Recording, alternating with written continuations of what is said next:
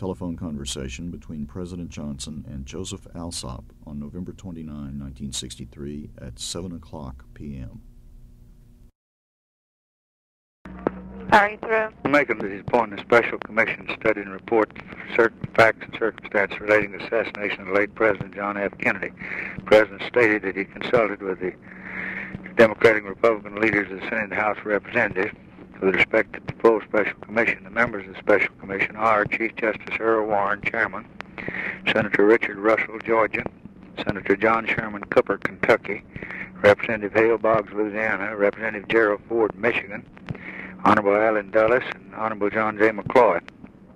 I think that's very good. I believe that covers every section, and there are a good many Republicans on it, but I guess they ought to be.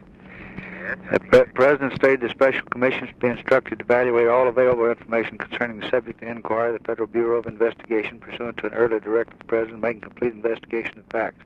The inquiry is also scheduled by Texas Court of Inquiry convened with the Attorney General of Texas under Texas law. The Special Commission will have before it all evidence uncovered the Federal Bureau of Investigation, all information available in any of the federal agencies. The Attorney General of Texas offered his cooperation. All federal agencies' officers are being directed to furnish services and cooperation to the Special Commission. The Commission will be empowered to conduct any further investigation it deems desirable. The President instructed the Special Commission to satisfy itself that the truth is known as far as it can be known and to report its findings and conclusions to him, the American people, and to the world.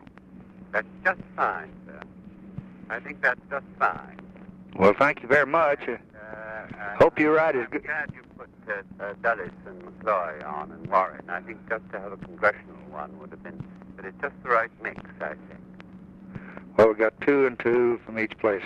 I hope you continue in your old age to write as good a column as you do these days when you're a young man. Oh, the hell with that. Goodbye. Goodbye.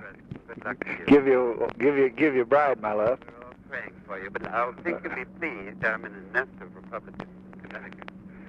Well, They just think that you've knocked the ball beyond the bleachers in every damn town so far. well, this is nest Republicans here I got. Warren and Cooper's 2 and Ford 3 and Dulles is 4 and McCloy's 5 out of a 7-man commission. You reckon I can trust that many? Those are rather more trustworthy than usual. Well, you think you're trustworthy enough? Yes, sir. All right, goodbye. Goodbye.